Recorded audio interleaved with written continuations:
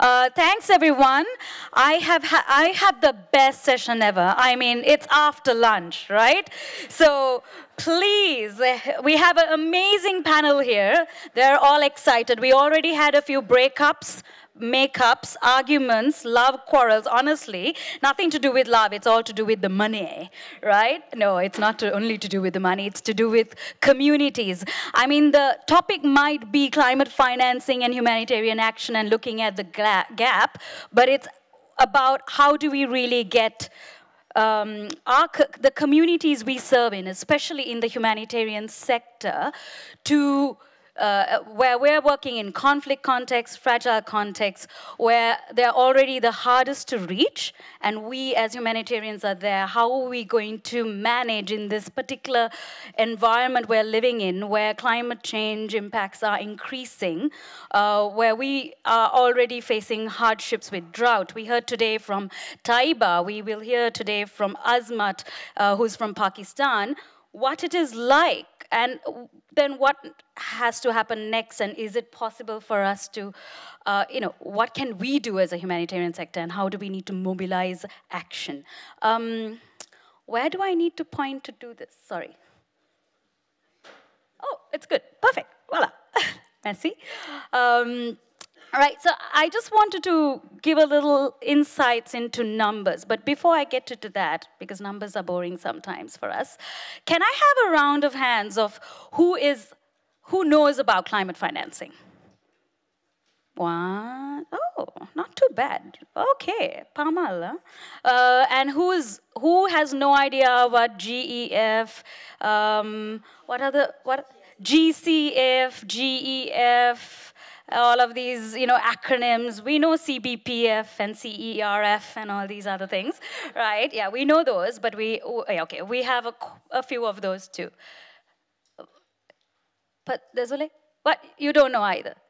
Is it? Okay, we have an interpreter going, we don't know either, so perfect. Exactly. This is exactly what it is. We're trying to break down what does this mean to a certain extent.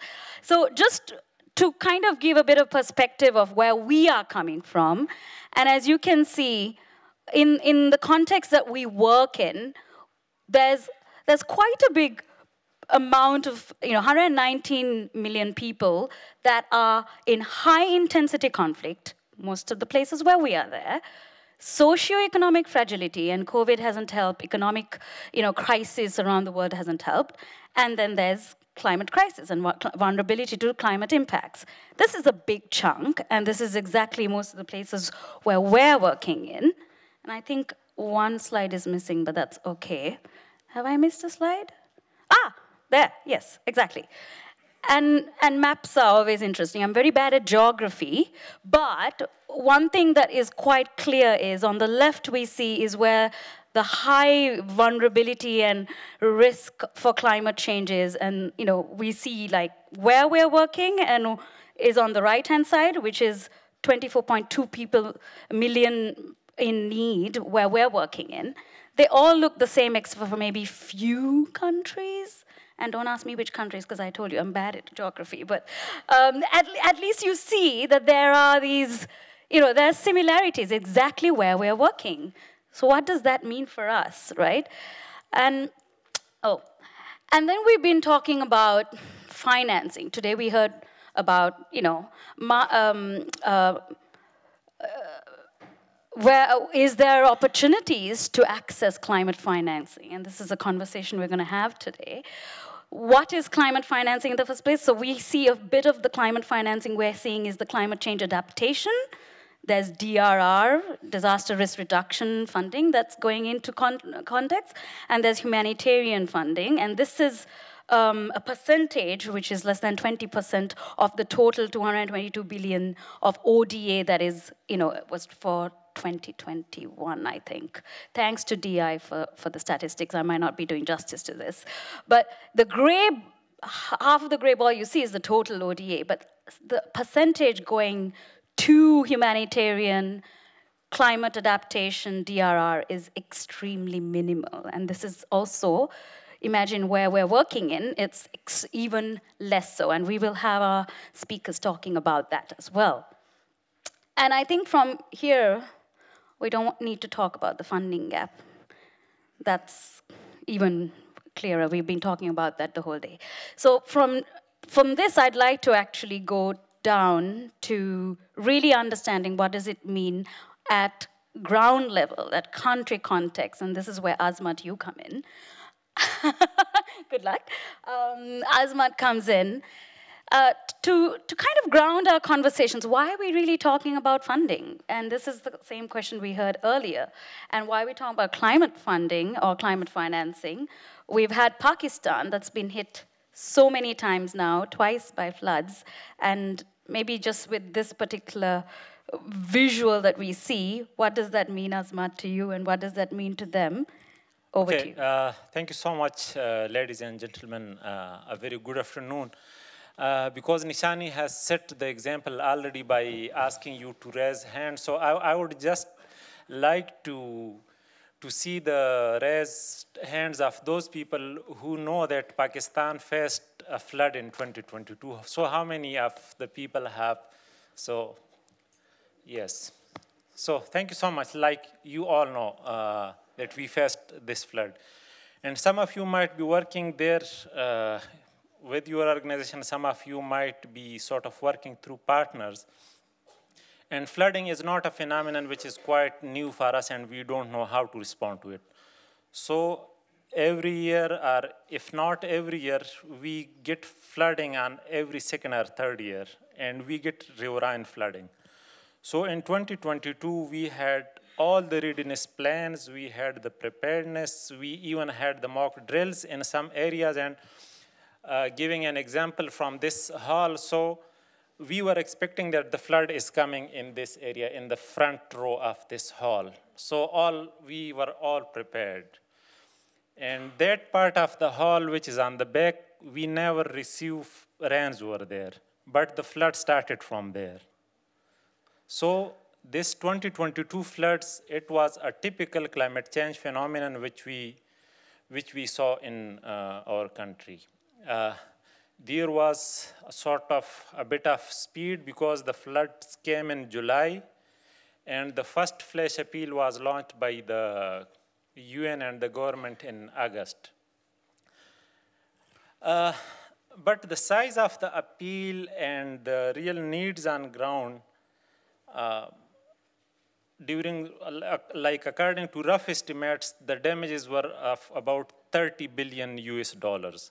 And appeal was launched for $216 million.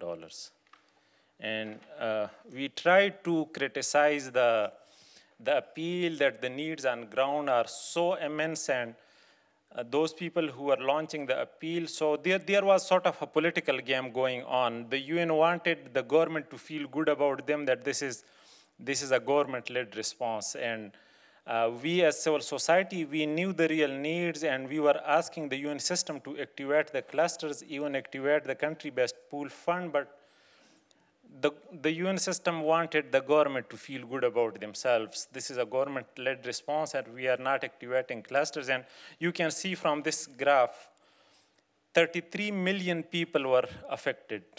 82 districts were affected. And the UN appeal, which is now revised, it is something like 500 million. It is addressing 4.5 million people.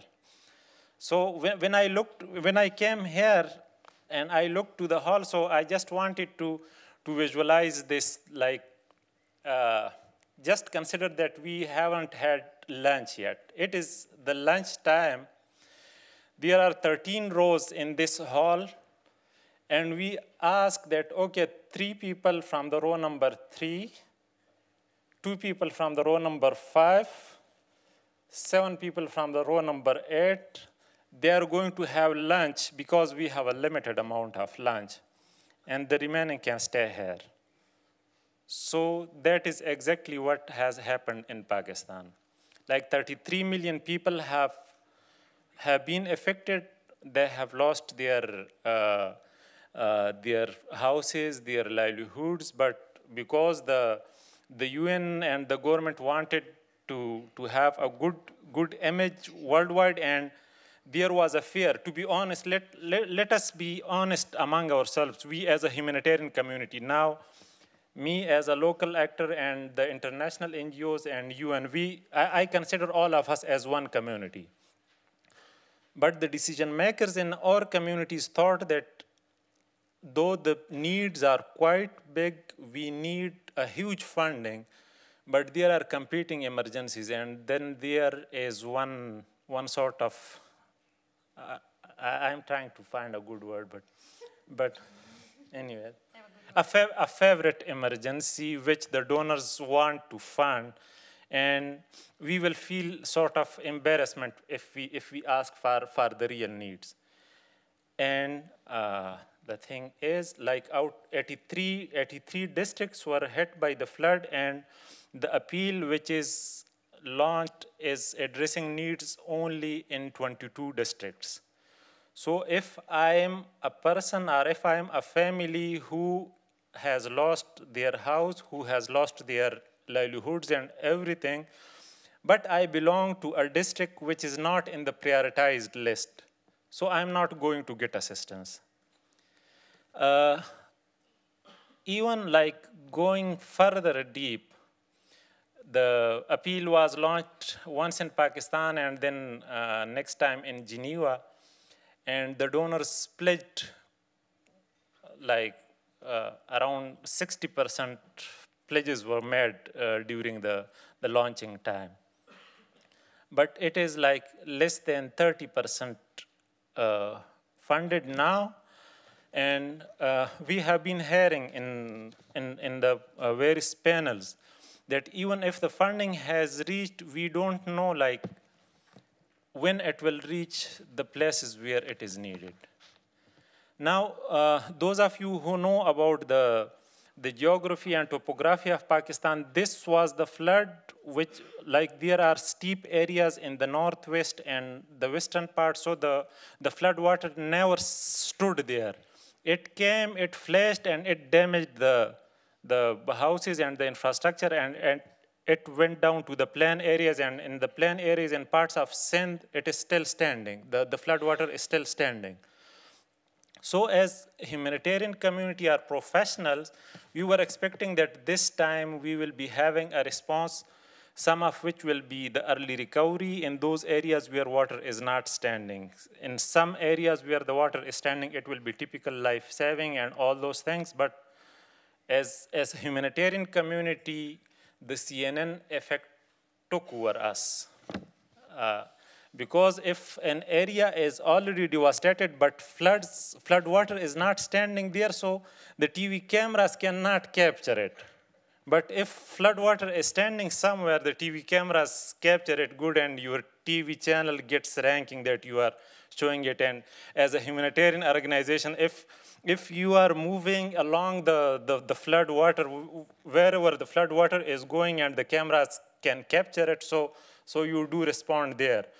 And those areas where there is no more flood water standing, they got out of the radar of the humanitarian community, the international community. And this is it. Now, the RNA, the Rapid Need Assessment, and PDNA, they both sort of started over there. Because I'm representing the local actors' voices, so the data collection process, even the logistics arrangement, I don't have the exact figures, but rough estimate is like the data collection process, the human resource, the vehicles, and all these things, like more than 50% of it was funded by the local actors themselves. They gathered their own resources, they put the data over there. But once the appeal is launched and the funding is coming, we as local actors, we don't know. Like whether those people who have really carried out those need assessments, and the local actors, like the local actors are not like this, that the local NGOs are in some place which is immune to flooding. So many of our own staff members, our board members, they were affected by the flood themselves. They have lost their houses and they have lost their assets. And despite that, we as local actors, local humanitarian community, we tried our level best to contribute to this rapid need assessment. We deployed our own staff, we deployed our own resources, logistic resources, but we don't know that whatever amount of funding is being mobilized as a response of those rapid need assessment, how much of it will be reaching the people. So for me, climate change is not just an issue which I read in a newspaper or I listen to on a news channel. This is a reality which we are living every day. And as a community, I feel embarrassed that I cannot respond to the real needs of my community on ground because I don't have access to the resources which are needed to respond to their needs. Thank you. Thanks, Azmat. Azmat, I have a quick question follow-up. I mean, I don't have to repeat your points, but one of the things that you said, Pakistan has been in cyclical, flood situations because of the nature of, where it's placed, with climate impacts increasing. We had a bit of information here that we, got was on how much of funding had gone into DRR, climate change adaptation in 2011, and then before in 2021. Just so that we understand, I think the numbers say quite a bit of it, that there is very minimum adaptation funding, DRR funding that's gone into for preparedness. And then, of course, the response obviously is big because the impacts are huge. We saw them out. And even this is a minute amount of the needs that we see and the amount of funding that's gone into this.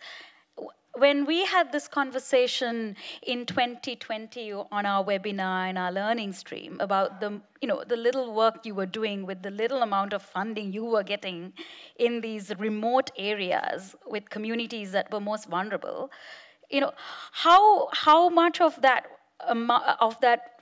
support that your organization and these local organizations are doing in minute, little pilot projects, because you're finding out, oh, this is what's required, and you can explain a little bit the program, but how can we scale this up? And is there a way that is, do you feel that this sort of scaling up is important to make sure that people are, less vulnerable, that they are prepared? And have you seen some sort of, productivity of this particular programs that you were doing? Over. Thank you so much, Nishani. And for the benefit of those people who don't know what Nishani is talking about and because you need to watch the learning stream, guys, yeah. But for those people who don't know, so I will try to sort of summarize the intervention. We do have a program in Pakistan which was basically on the livelihoods revival for the returnee IDPs, and United Nations World Food Program is supporting us in that. And initially we proposed an intervention of the nature-based solutions for disaster risk reduction. And to put it in simple words, we do try with the nature-based solutions to reduce the velocity of the flash floods from the areas where the floods begin from. And these areas are exactly those areas which are having issues with the declining underground water. So that intervention increases the absorption of the flood or rainwater to underground water, so we do have a bit of water available to our coming generations. And this reduces the velocity, so when the floods reaches the plain areas, it causes less damage. That is a thing which we have piloted, and it has sort of very positive results in the areas where we have had this program. But to give you an overall picture, like the area of Pakistan is around 796,000 square kilometers. And we could work only in around 10, 11, 15 square kilometers, rather less than that. But the thing is, it has been piloted and it works. Now the question is of priorities.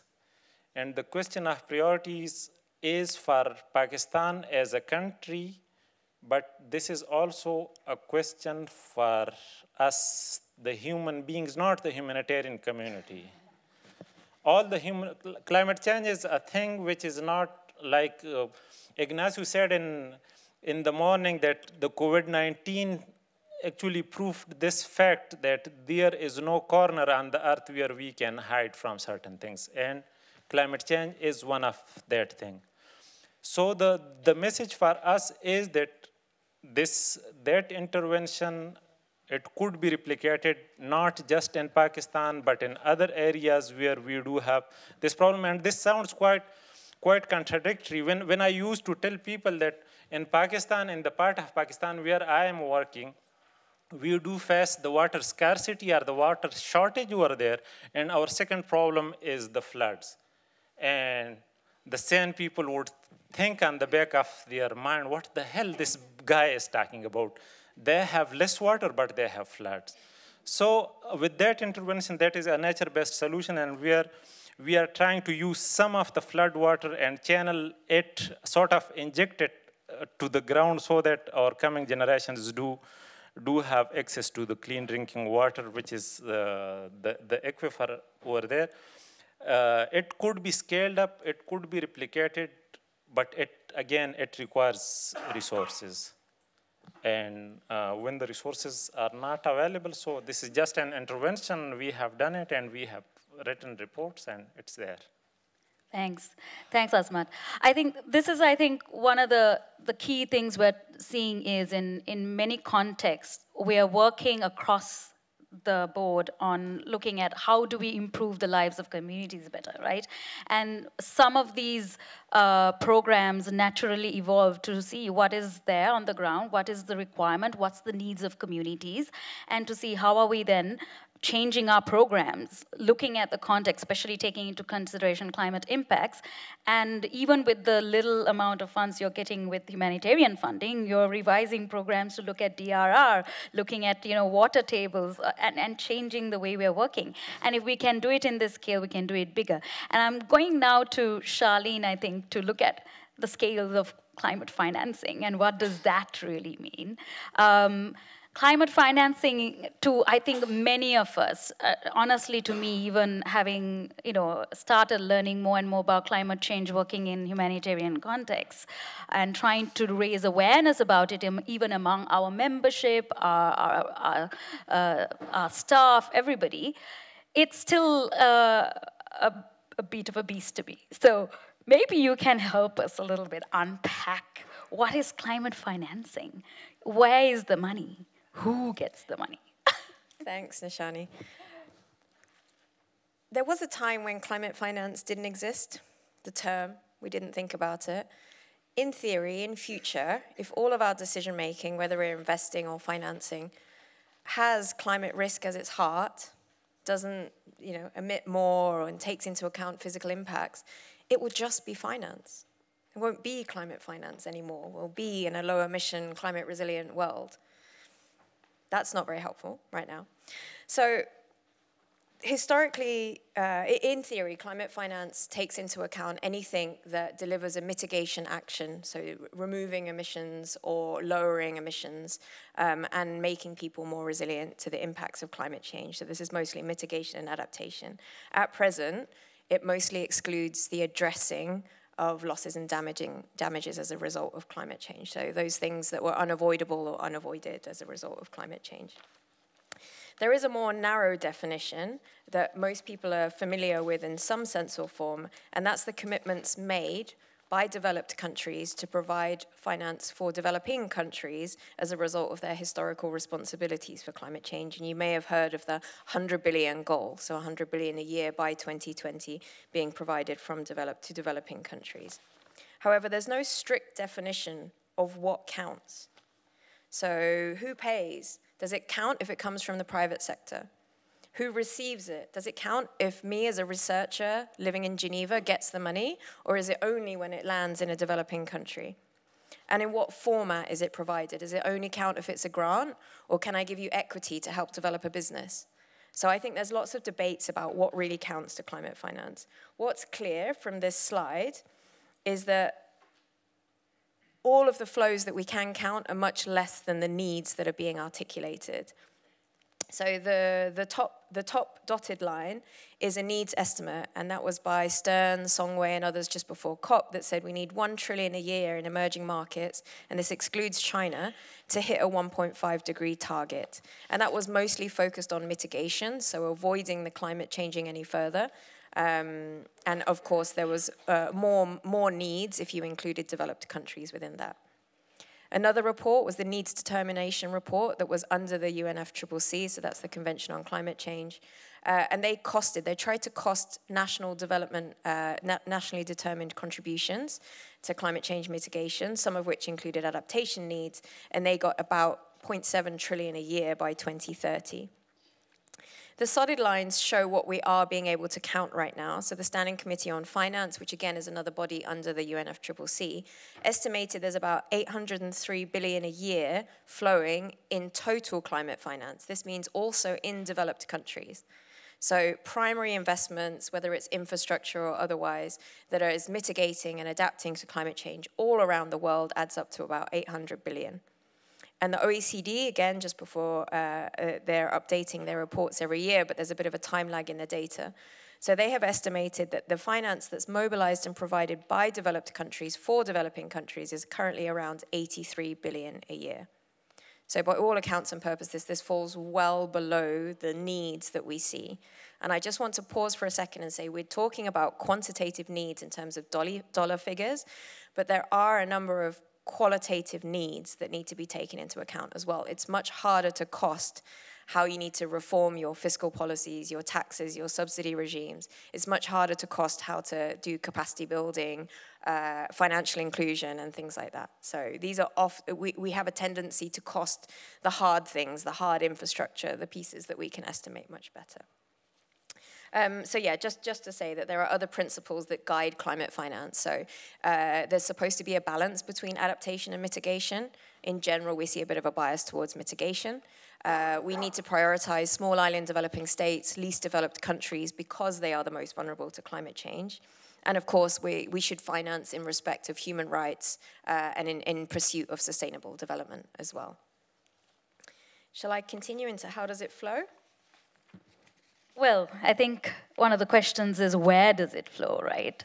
And to who does this money go to? And we'll come back to the question afterwards on, but go ahead, yeah. Okay, so in terms of how does it flow, we know a lot more about the climate finance that flows from developed to developing countries because they are more transparent. So we are biased towards picking apart the flaws of these particular flows because we can see them better. So there's a big lack of clarity about what private finance is going towards adaptation. So we don't know when companies have contingency plans for a flood, or maybe they have their own insurance schemes. We're not counting those because we don't have clarity on those. This is a table that looks at the flows from, mostly the flows from developed to developing countries, and it looks predominantly at multilateral climate change funds. So these are the funds that are established either under the Convention and the Paris Agreement or in relation to it, the Green Climate Fund, which is the biggest climate change fund, and I think it has pledges of about 18 billion right now. There's the Global Environment Facility, the Adaptation Fund, there's a lot of funds, which is the problem, and they all add up to a relatively small amount of money, which you can see here is around 3 billion as an annual average. These funds do tend to have a better balance between adaptation and mitigation, and cross-cutting just means that it supports both adaptation and mitigation. And they're also very grant-based, so they're really, in a sense, the most risk-taking, and they can get to the most vulnerable and meeting kind of immediate needs of responding to the impacts of climate change.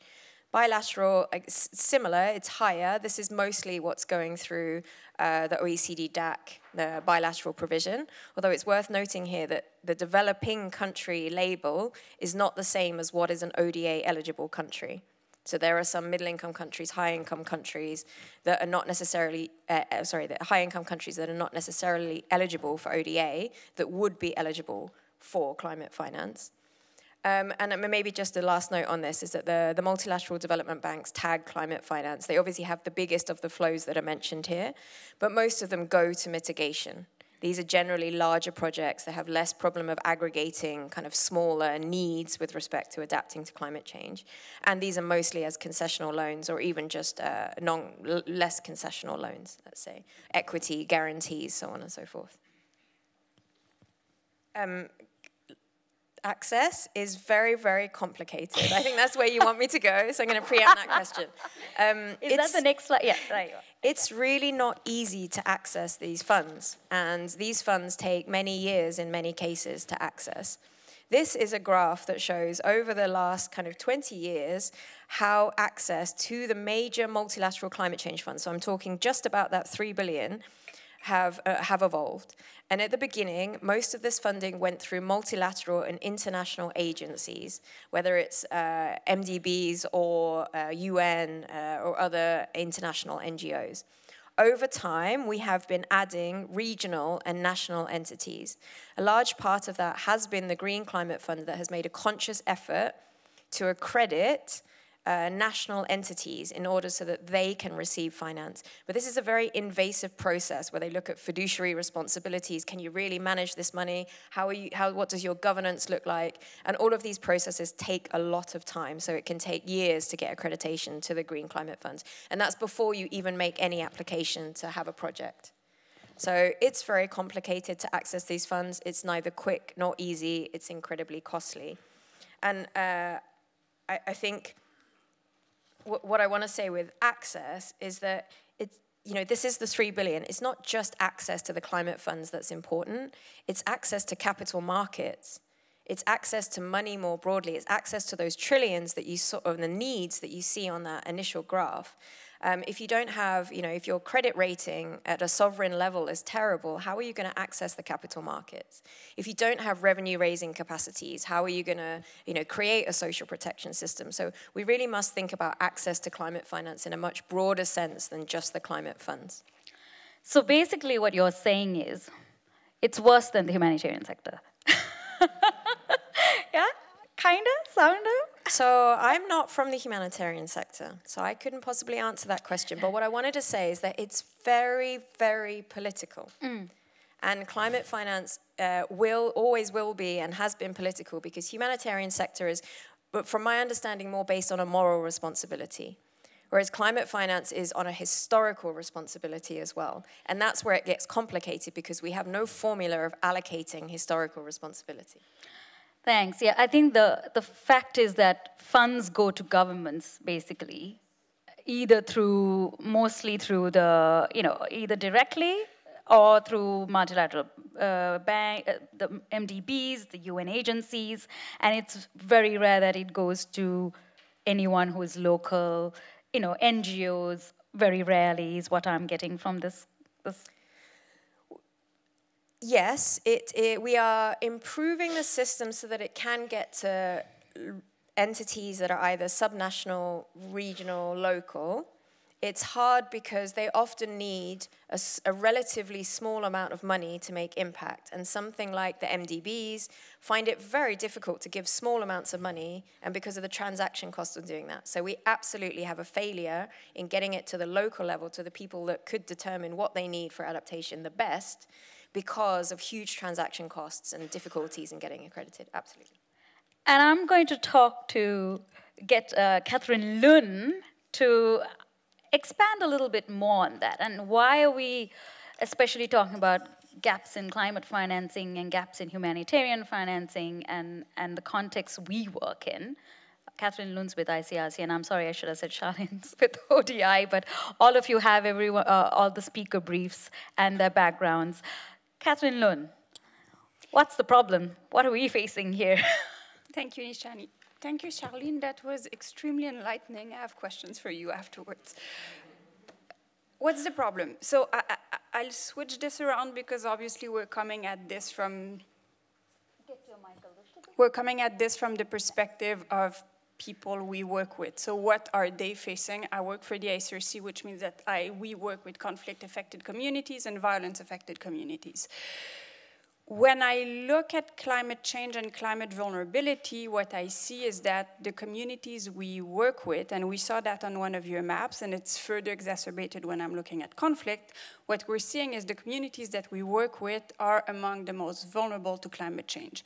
If I look specifically at conflict-affected communities, what I see is that the top of the list in terms of vulnerability and weaker capacity to adapt or readiness to adapt to a changing climate is conflict-affected communities. If I expand that group a little to the 25 countries on the top of the list, I come with 25%, with 60% of countries that are entering conflict. So what we have there is acute vulnerability of countries entering conflict to growing climate risks. Now, why is that? This does not speak of causality between climate change and conflict. So these are not countries in conflict because climate change has caused conflict in these countries.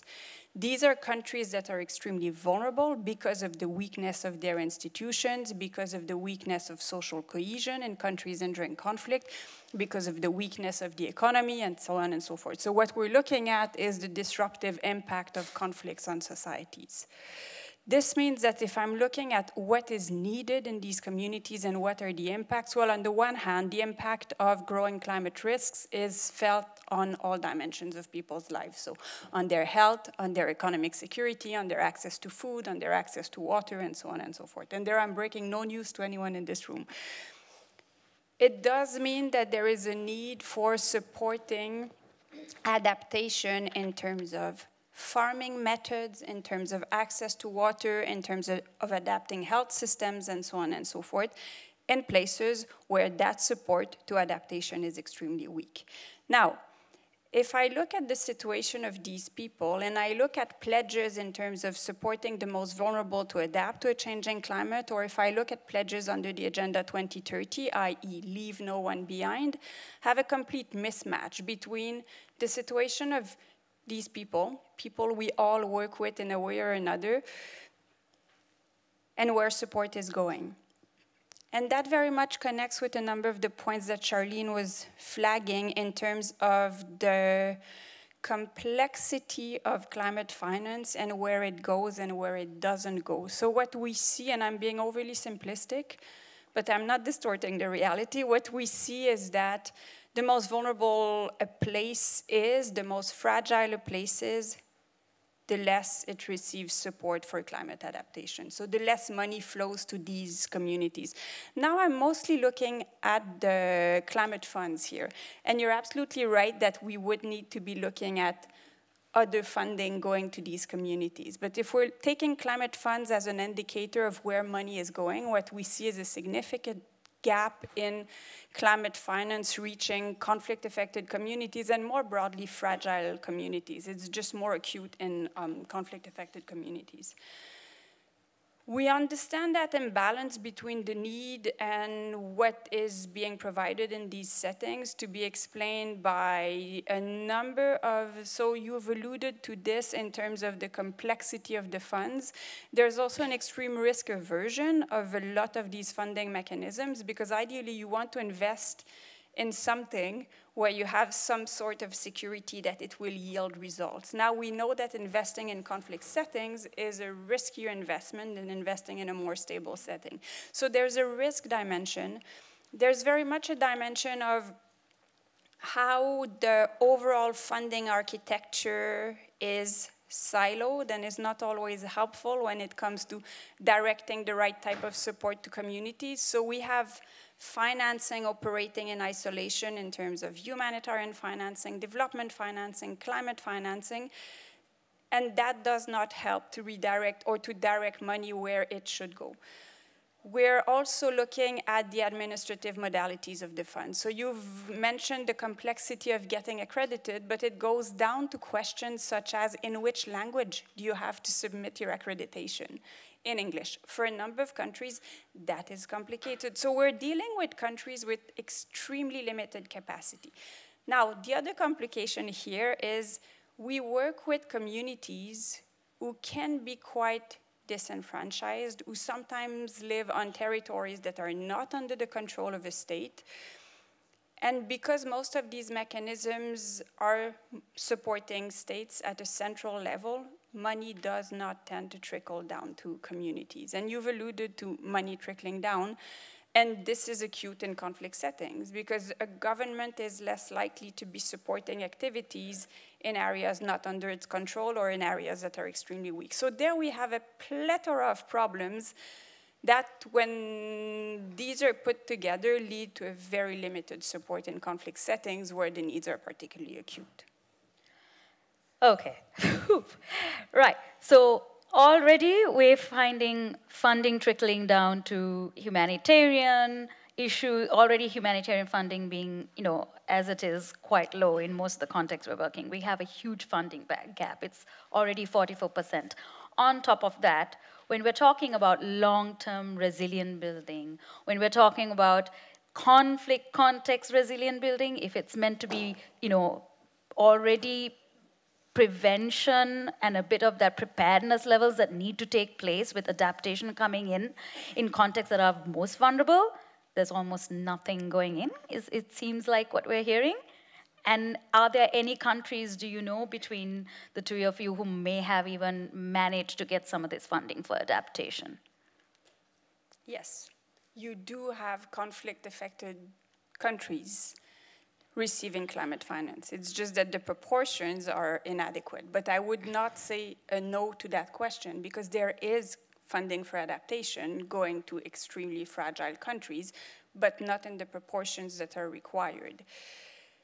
You were asking a question about the support in these locations. We also need to take into account that you have other sources of support. And this is where I was alluding, for instance, to humanitarian funding that will often reach these most vulnerable communities. The challenge is that it's not sufficient and that you need development support and you need climate money reaching these communities. But there is definitely, most of us would know that we work in settings where there is at least support for humanitarian action. Never at the right level, but money is reaching some of these communities.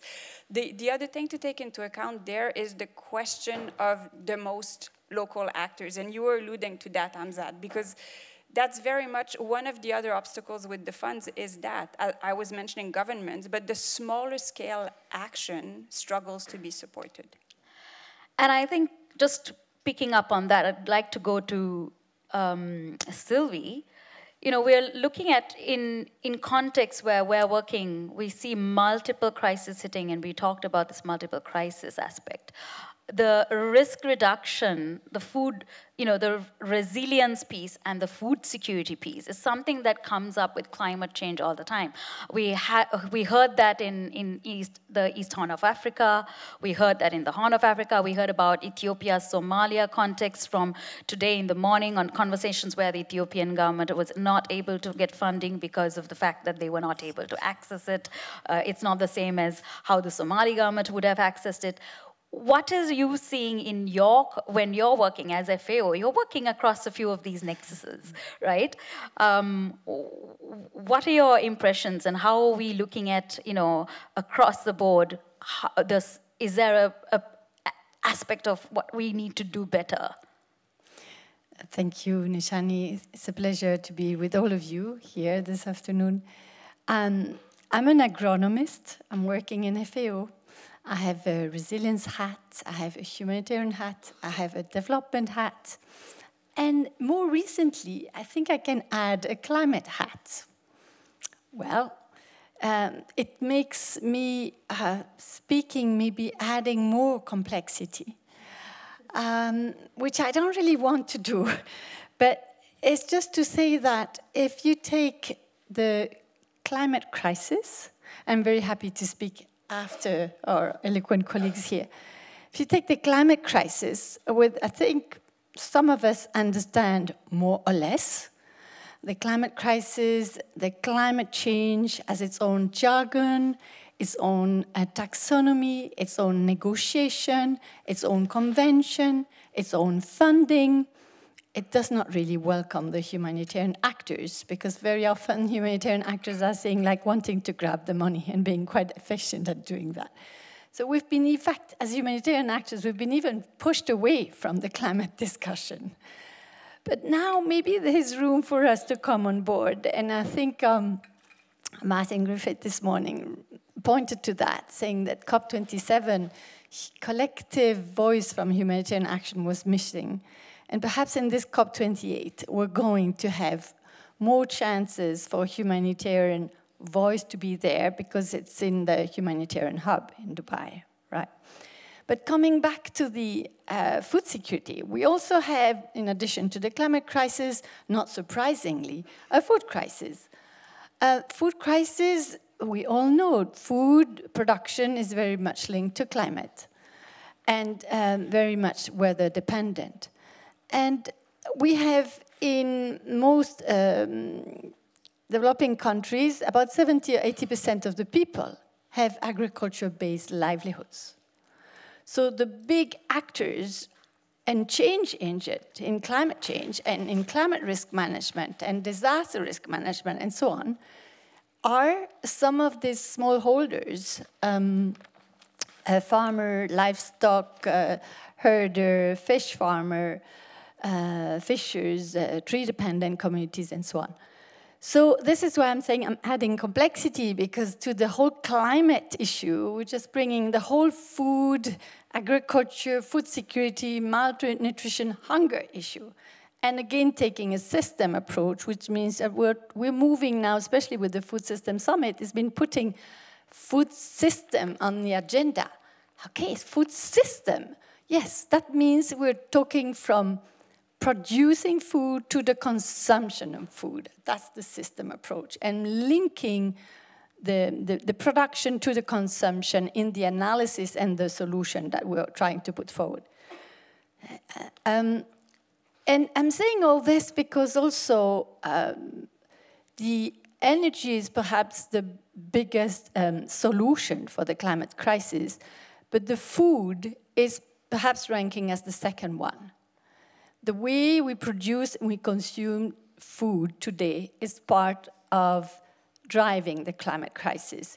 And for all of us as humanitarian actors working most vulnerable, at risk, people on the front line, we're dealing with some of these communities with agriculture-based livelihoods and who are victim of a broken food system that is not meeting and helping them meet their needs. Now, to come to the solution, food is part of the solution because it can, if we're doing correctly, it can capture in the climate mitigation, not impact mitigation, climate mitigation, which is sequestrating greenhouse gas emission. The forest, the soil, the ocean, it can capture 30% of the greenhouse gas emission. But that money is not for the developing countries. That's the mitigation focus. We are looking for the adaptation and the resilience work. Adaptation and resilience, these are also silos. These are separating us. As humanitarian, we talk better to the resilience. The climate actors talk better to the adaptation. For resilience, you need to be able to respond to the crisis and the climate-related disasters. But again, we are a silo. We are on another level. I'm just sort of paraphrasing some of the points that were mentioned by all of us here. So what I'm trying to say here is that if you put together the issues at the climate crisis, the food crisis is dominantly happening in protracted, fragile situations that are taking up to 77% of the funds, humanitarian funds. And this is where we find the acute food insecurity situation. And these are the people that receive the least the climate finance. And this is where we have a problem. And again, because they are the least contributing to the climate crisis. So taking the climate and the food crisis all together, you can see that there is really this dramatic situation in this fragile, protracted crisis situation. And this is what the COP28 wants us to focus on. Bringing more finance, climate finance, but all type of finance and climate action to those protracted crisis situations especially through agriculture and food security support, bringing all this together. So here, sorry I'm being a bit long, but I'm trying to connect the climate, the food, the hunger, and bringing us, the solution is really for us to work together. We can no longer having tagging of one type of action. I'll tell you an example. Providing drought-tolerant crop seeds variety in a location, or it can be in your, well, I was not going to say Pakistan because we were under flood, but you have some drought too. So providing that to one area, depending on the situation, you can tag that as a humanitarian action, as a resilience action, as a DRR action, as a climate adaptation action, as a development action. Is this useful?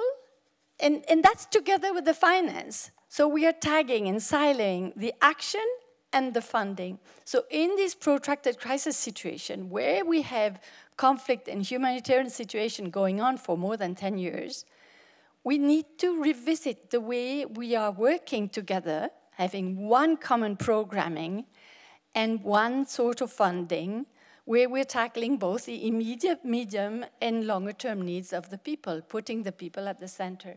So reshaping, rethinking the way we work, whether it's for the food security or for the climate crisis. Thanks. I mean, that's the whole of the conversations we've been trying to unpack a little bit on the humanitarian development, peace building, climate nexus, right? And on the ground, I think Azmat, you know, and I know almost all our colleagues here, we've had these conversations. Yesterday we were with, you know, we were in our member day, and we had 3 topics that was a breakout session. One was climate, one was food security, one was access. And like some of the people were like, but we want to be in all the conversations because they are all important and because they are all connected and they're all interlinked. And it's the same conversations we're having. So, I mean, honestly, I don't have solutions for that. But one of the things we're saying is, but on the ground, we see our communities, we see our NGOs who are working on the ground saying, we're not really siloing this because the needs are not siloed by communities.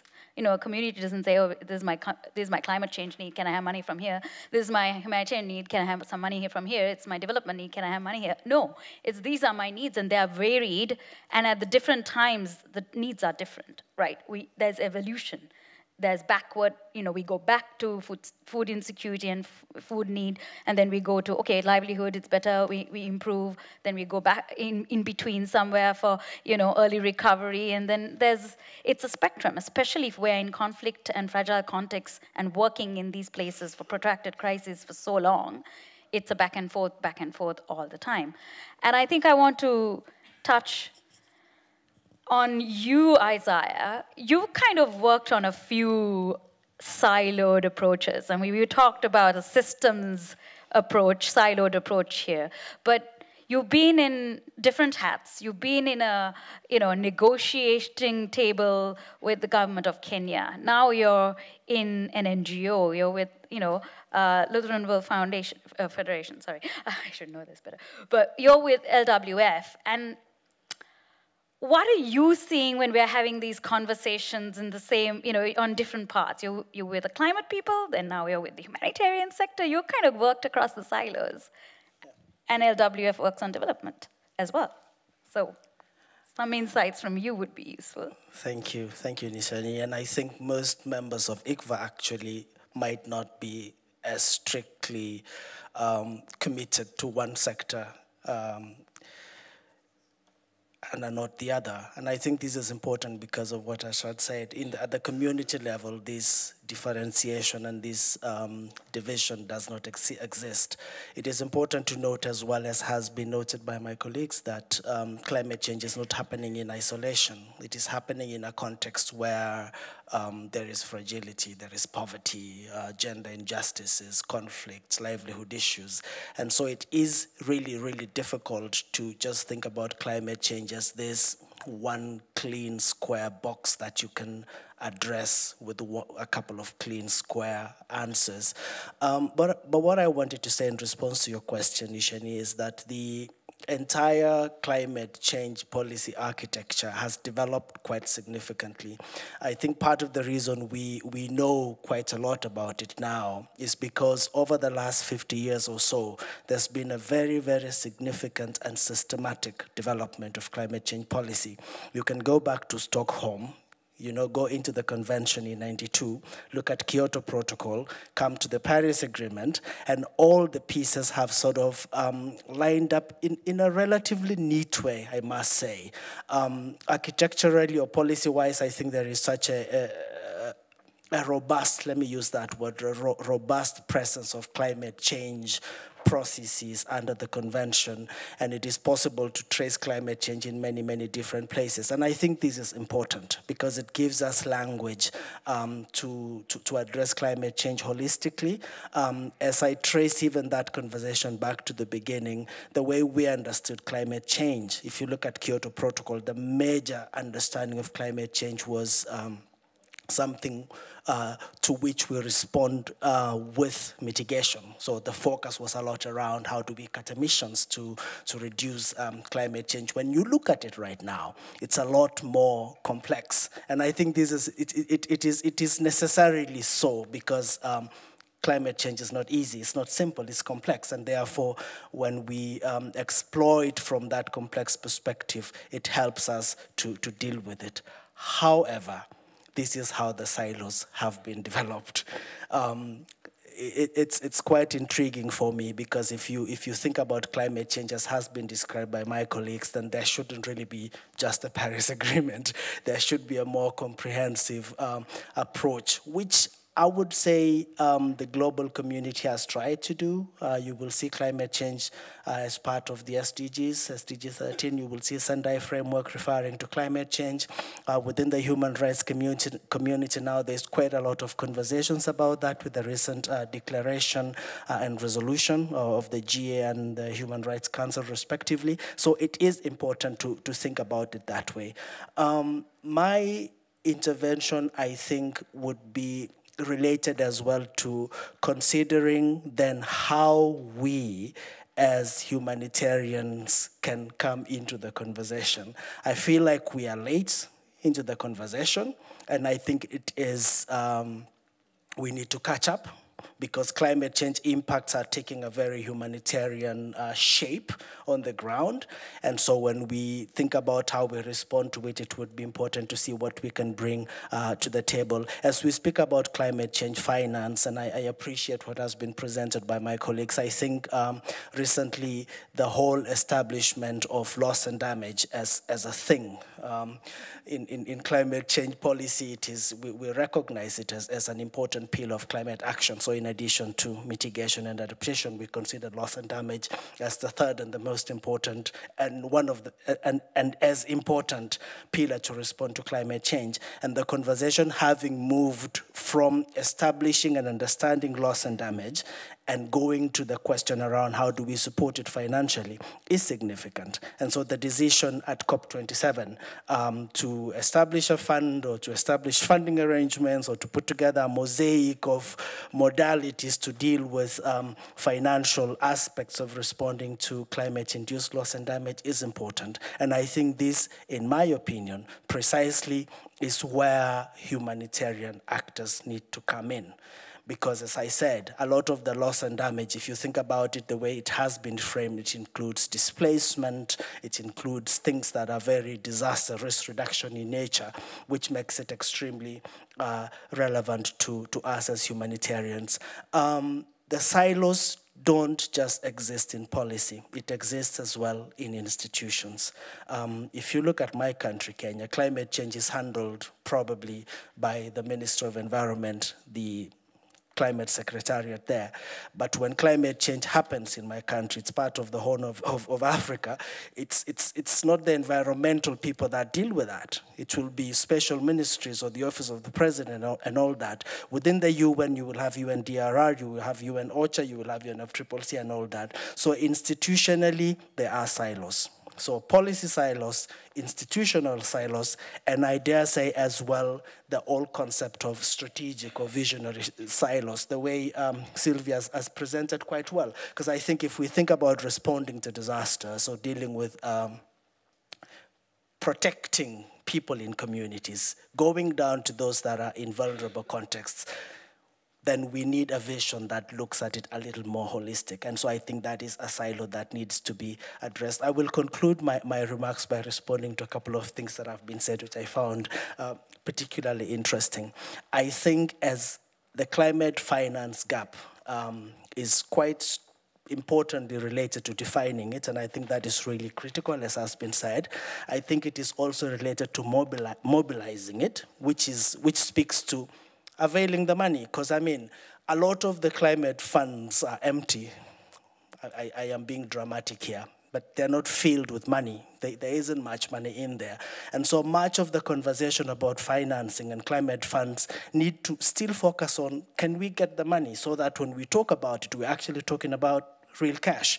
And I think the third point is access, which has been mentioned clearly by my colleagues, but I would also say access also in terms of making the processes accessible. Applying for climate funds is not the same as applying for humanitarian funding, where you stand up and say, we are in need, help us.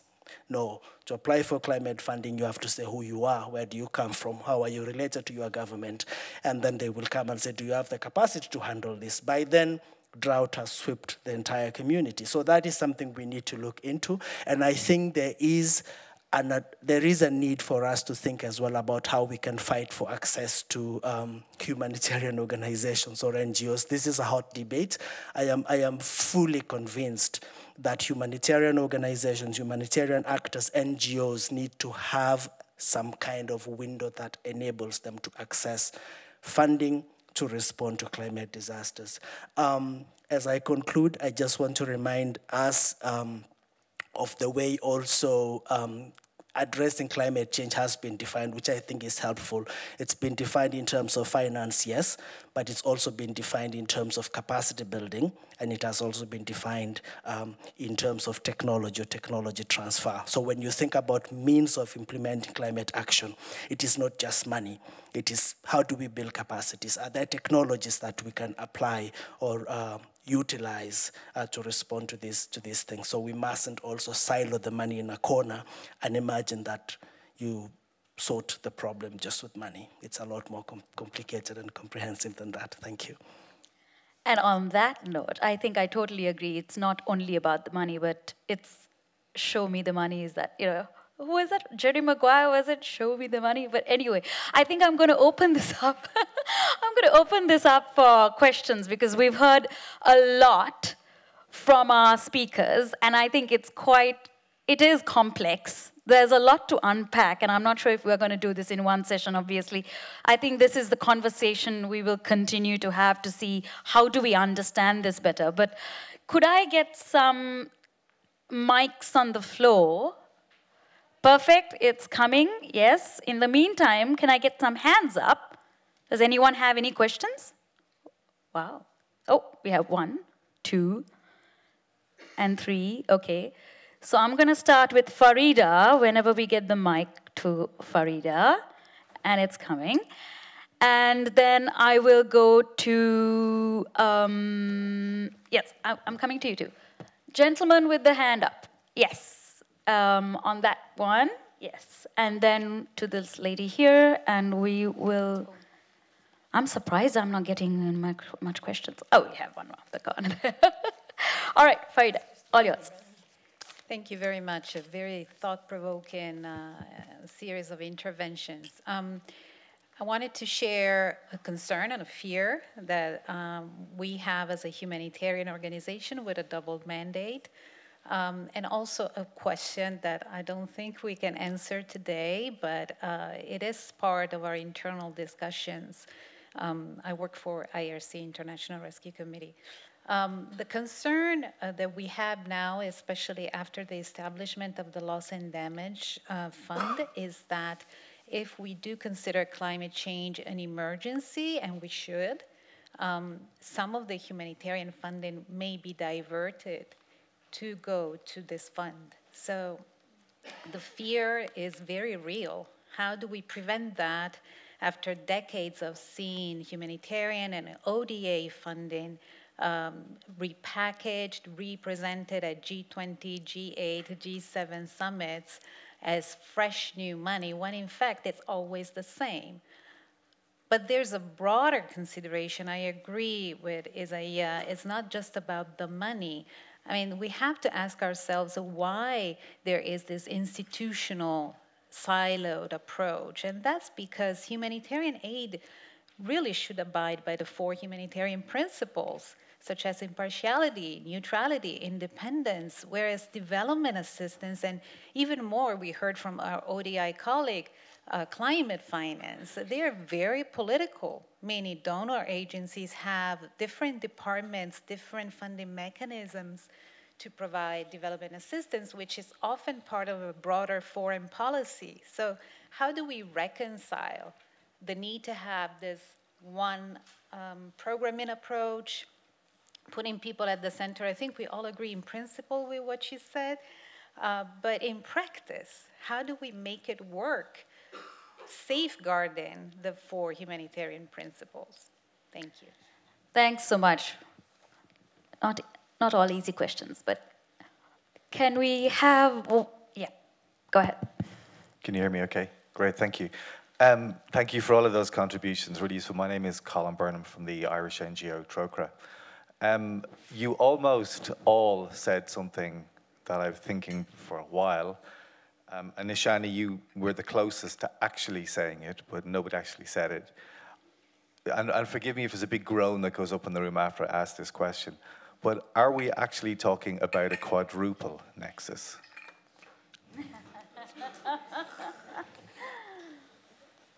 Okay, and down here, to her.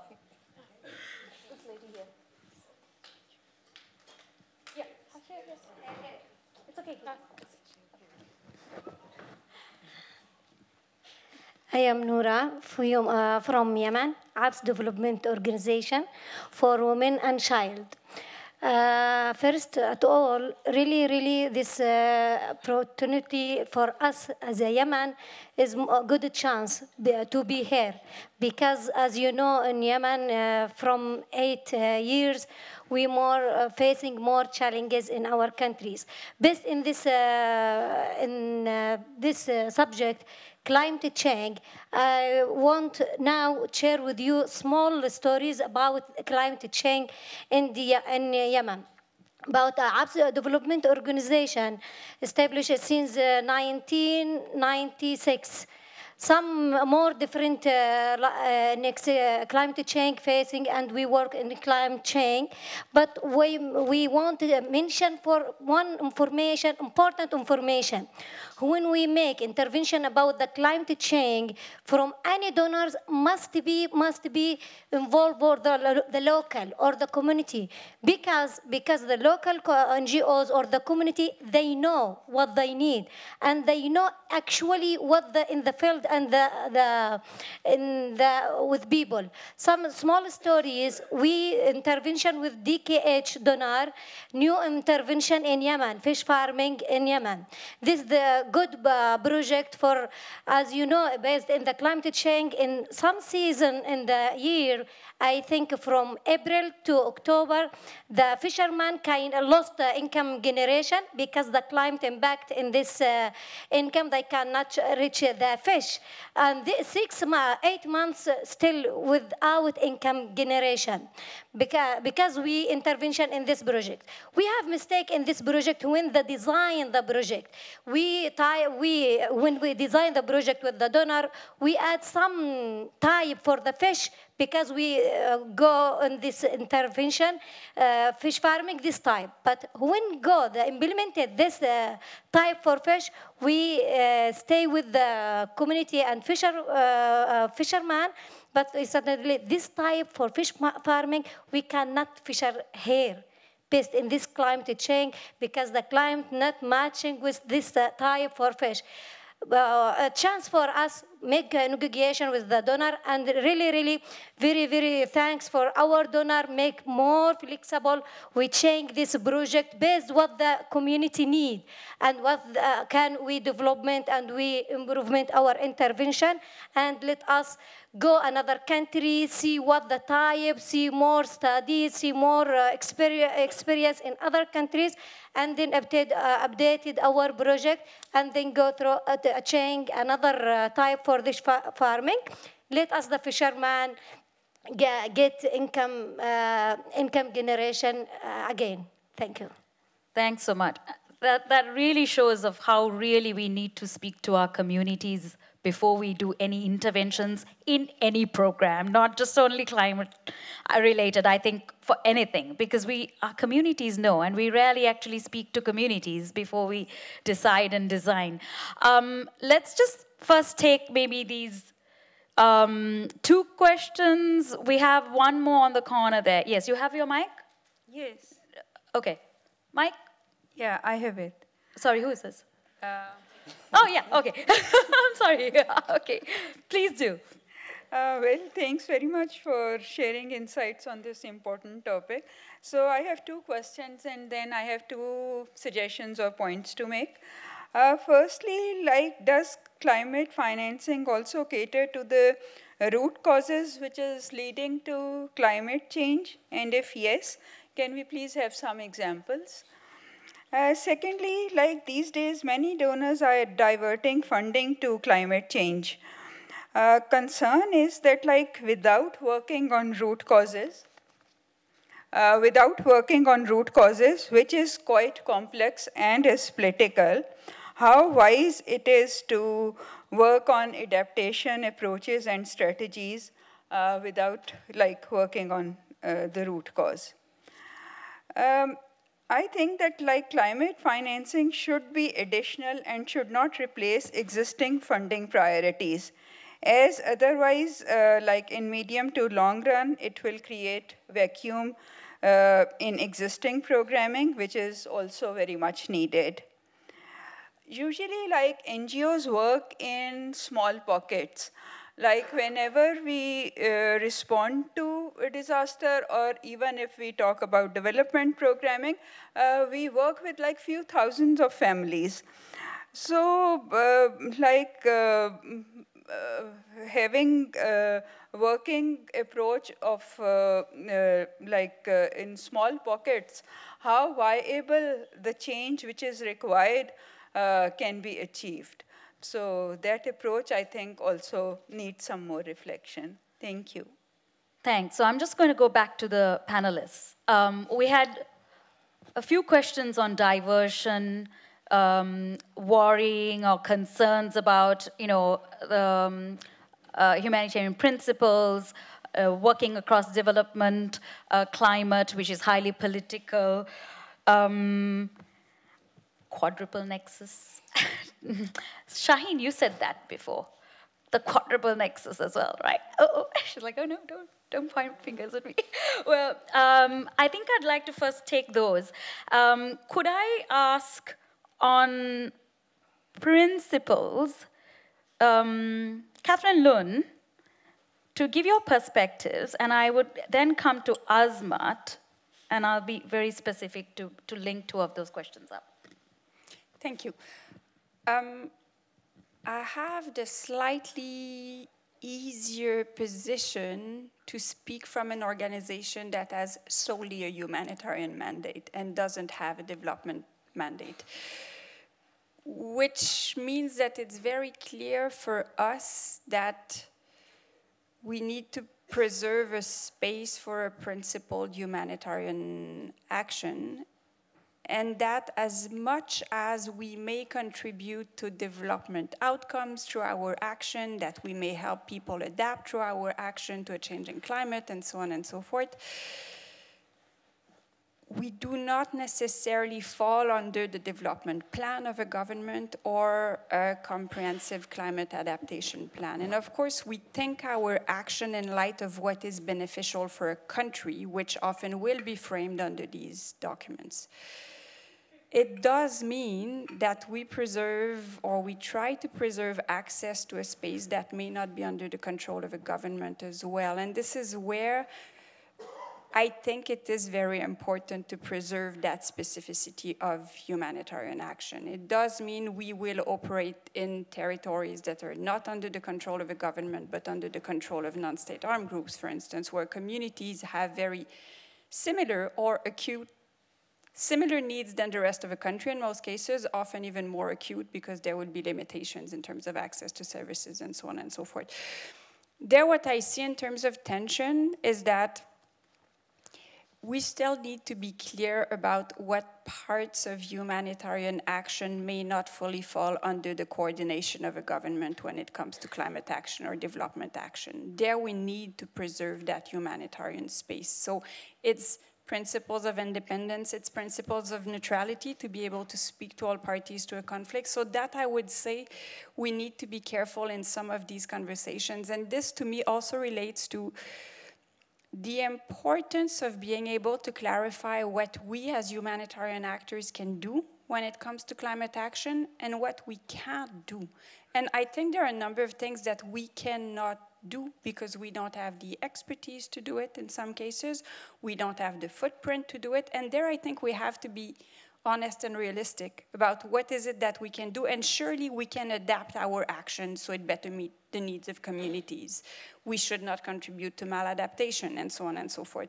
But I think we also need, my slight concern in the humanitarian sector with this conversation is I think we are not putting boundaries on, and I shouldn't call it boundaries, we're not that cognizant of where we're not experts in responding. And I completely agree with the points the two of you have made in, if you look at this from the perspective of a community, you will not silo needs. But as a humanitarian actor, I should be able to say on this one, I'm not the right one. Let me mobilize someone else, even if I received or I heard the community.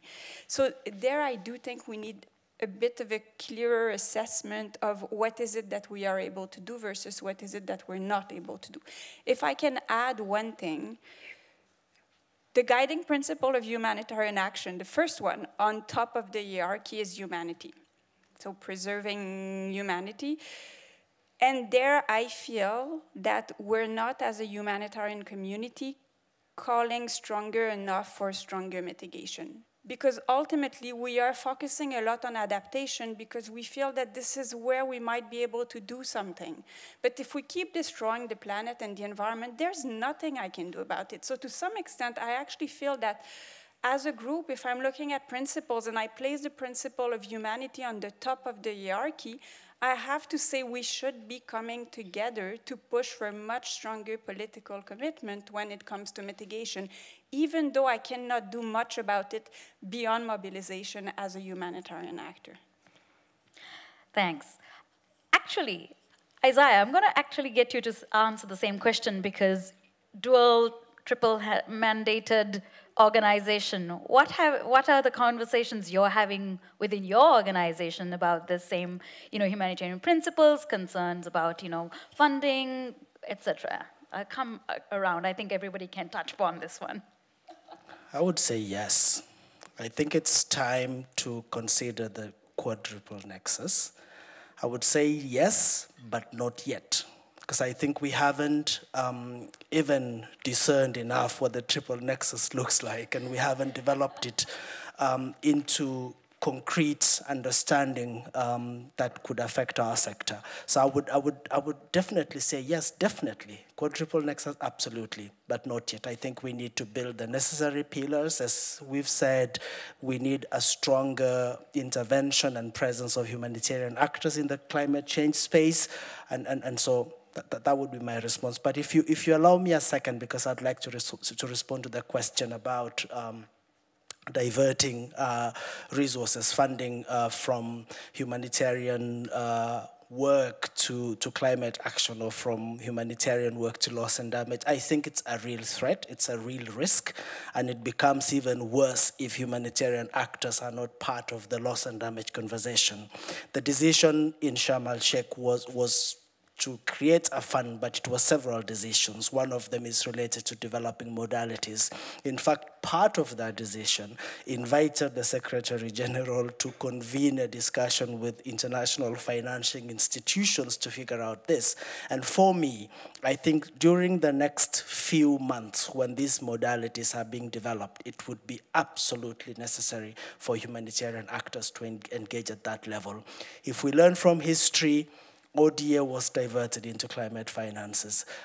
In fact, some of it was diverted into loans and all sorts of things that put countries in really, really messed up situations. So I think this is a concern that we should have, but we should go beyond just the concern and go into real proposals about how do we deal with this. And in my intervention, I think there is a lot that the humanitarian sector has learned and developed over the years that can be translated and can be almost forcefully injected into these conversations. And I would be happy to come back to that later. Thank you. Thanks. Do you have? Yeah, go ahead. Let's hear from the climate people what they think. Yeah.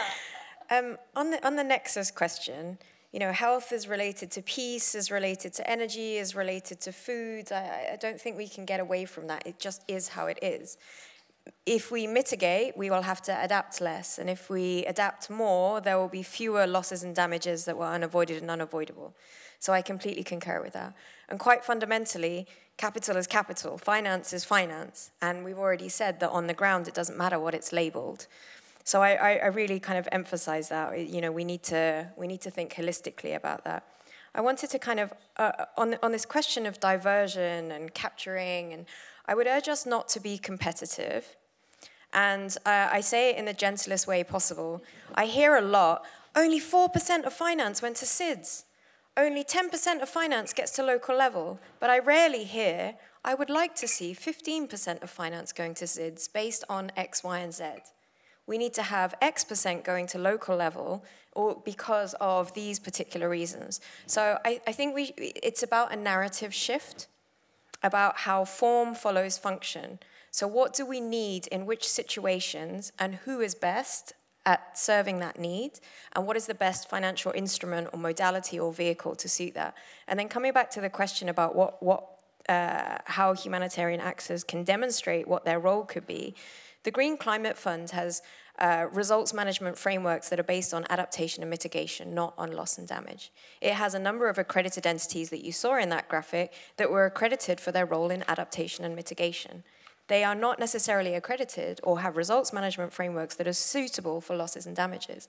And that's where we can learn, what can you tell us about the best methods for a slow onset event where insurance won't work? What can you tell us about the best methods for getting to undocumented people that face the impacts of climate change? What are the concrete lessons that you have learned over generations that we can feed into loss and damage or any other pieces of the debates? So that's what I would say. I would say, like, it's a narrative shift. Yes, it is competitive and it is political. And that's just, but we can all work on this narrative about how we work together and find our places.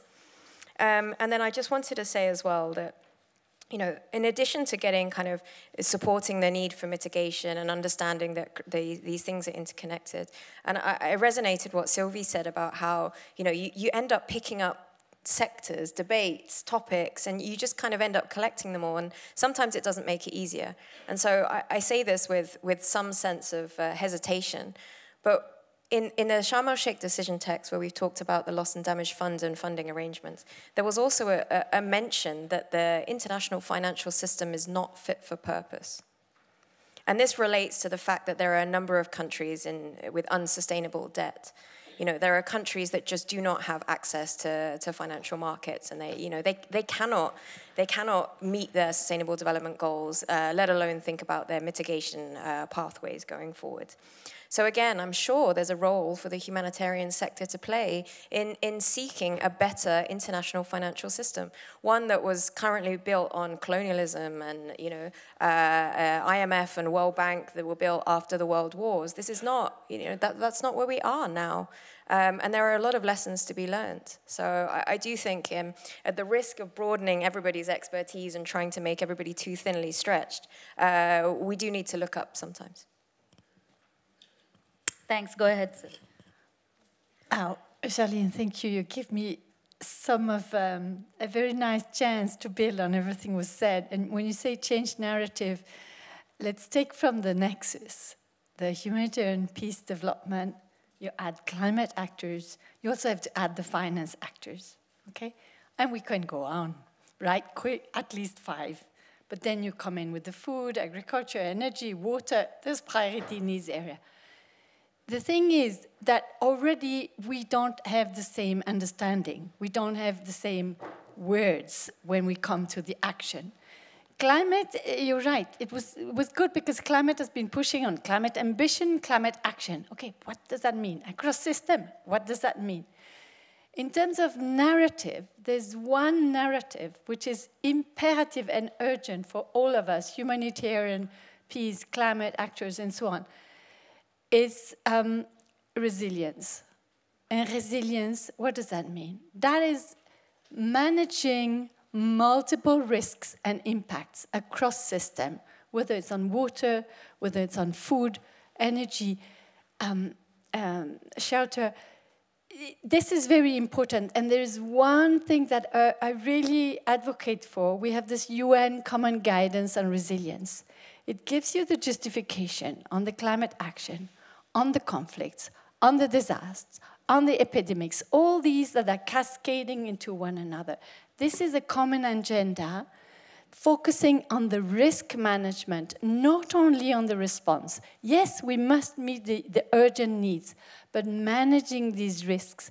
All of our action must be risk sensitive, risk informed, and in this case, we're talking about climate risk. And then you can have a pull-down menu of solutions which are out there.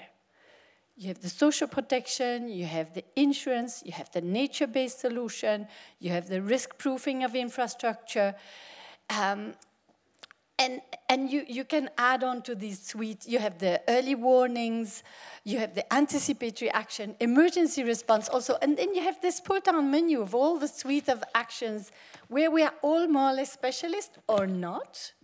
But this is, we need to have this as our common agenda, understanding, and all of us on this climate crisis, we must all be informed by the climate risks, driven by climate risk, especially for the adaptation and resilience. But as you said, Catherine, mitigation is a priority. The finance, volume of finance is not going to be enough already for staying within the 1.5 degree. We're already losing this. And therefore, we should not be fighting as humanitarian actors for getting more of the climate finance, because most finance must go into mitigation, for sure, because the adaptation and mitigation, the resilience and humanitarian needs are growing exponentially. So I'll stop here, but common narrative, essential. Thanks. Azmat, I know you already have points, so I'll let you go ahead. Most of the questions have been responded very well by my colleagues. Just one question from the back of the hall on the scale of interventions. Yes, we do understand that having a very small intervention in a very local area cannot solve the problem for the entire globe.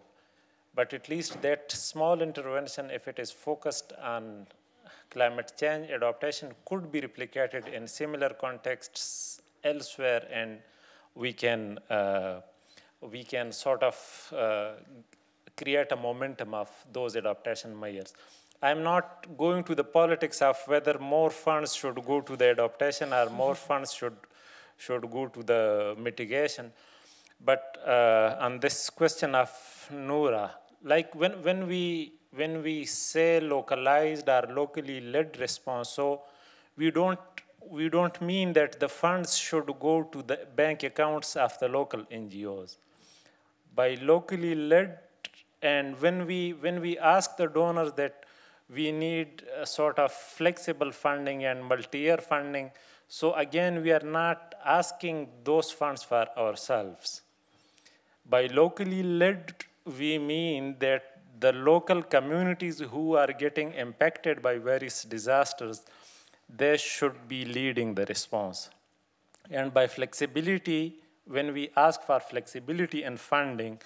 So again, like giving one example from this flood response of 2022, the floods hit us in July and August, and when organizations were making their proposals for the humanitarian actions, there were areas then when it was too hot and there were so many mosquitoes and the people like needed, we call it fans, some people call it blowers. They might have put it in their proposals. But the funding would be reaching there, like they asked in July, and the funding reaches there in January or February when it is too cold there, it is already winter there. So by the flexibility, we mean like if we want flexibility in our funding, we want it to be responsive to the evolving needs of the communities. And that's thank you so much for your questions. I've been told we have to wrap up. I mean, I think we can continue this conversation for a while, but there are many moments that we can, I think, come back to this. I have maybe quick fire, one last thought before we leave on, what is the takeaway on this conversation that we've had for yourself, but maybe for all of us, as be it from the climate sector, you're coming from FAO that has a multi-hatted mandates that you're, juggling. You coming from a very local perspective, obviously, but also what's our message to everybody else? Isaiah, you know what you have to say. And then I'd go to Catherine-Lune. Just maybe so that we kind of have a quick round of, Some friend asked whether this is sort of 4-time nexus or 5-time nexus or 6-time nexus, and then we had our friends here on respecting the boundaries. By nexus, we don't mean that everything would be done by just one actor or two actors. From the perspective of the local communities, it doesn't make a difference to me as an affected community member whether my needs are taken care of in a sustainable manner by one actor or by 5 actors. As affected community, as the community members who do get impacts of the climate change, as community members, we do need that the problems should be solved in such a manner that we do not need humanitarian assistance the next monsoon season and again in the next monsoon season. So I don't know how the Geneva and New York level discussion goes on. Like 5 actors come on a table, they decide, or 20 actors come and sit on a table and they decide. But the communities do need that their needs should be resolved in such a manner where they do not need the humanitarian assistance and their needs are met in a dignified manner. Thank you. Thank you. My wish is through this conversation, all of us, whatever hat we have on, the climate crisis is here. It's overwhelming already. It's going to grow. We are all, like the Fiji climate champion said, we are all in a small canoe together. And we need to understand one another, not compete, and serve the needs of those most vulnerable and at risk and affected. So we must be, as humanitarian, here is really humanitarian, we must be the whistleblower.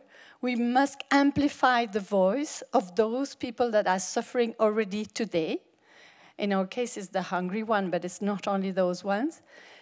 And in any occasion, we have to do that. And this is why we need the humanitarian actors at the table on the climate crisis, to amplify those voices of those local people who cannot be in these global events or regional or national events with us, and to voice the imperative of the action on mitigation, climate change mitigation, but adaptation and resilience all together with all the suite of tools, focusing on the risks and not just on the response. This is very important, that this advocacy and the strong sense of urgency is done by all of us. Thank you.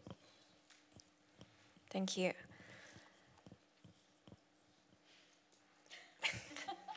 We managed to mobilize 14 trillion for COVID. There's a lot of this that comes down to political will. Developed countries need to do more. They need to do more now, and we need to make sure we use public taxpayers' money in the most effective way possible to deal with the crisis we have. It is possible. The IPCC are clear that there is enough money to do this. We need the political will and the expertise and put our heads together to put it in the right places. I will speak as a member of ICVA. We no longer have the luxury to imagine that climate and the climate crisis will be handled by folks called climate justice people out there. We have to learn and learn quickly. It is possible. The way we learned resilience, the way we learned gender justice, the way we learned human rights and how we applied it in our sector is something that we know it's possible. So we need to learn. We need to pick up ourselves and get to understand what this climate crisis means for our sector and for the populations we serve. One particular thing we would like, I think is important for us to learn, which has been developed by the climate justice movement, is this concept of climate justice. And when you talk about mitigation, emissions reduction, it paints an entirely different picture. What's happening in Malawi now with the tropical cyclone cannot be sorted out by mitigation necessarily by Malawians.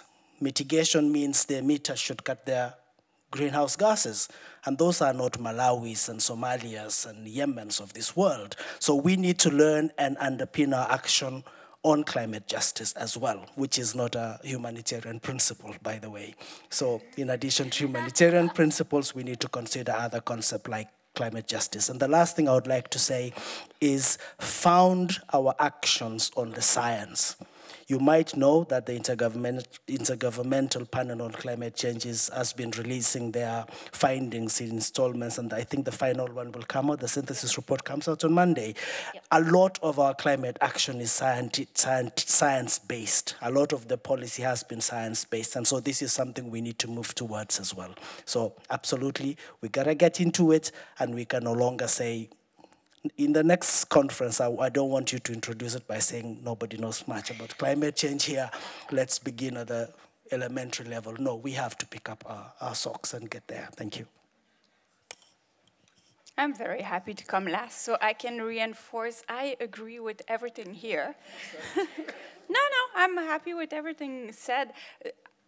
I reinforce the fact, because you're absolutely right in terms of you need to work at the nexus, and there I think we need to appreciate the complementarity of the various organizations in the system, because we don't all do the same thing, but that complementarity allows for a very good response.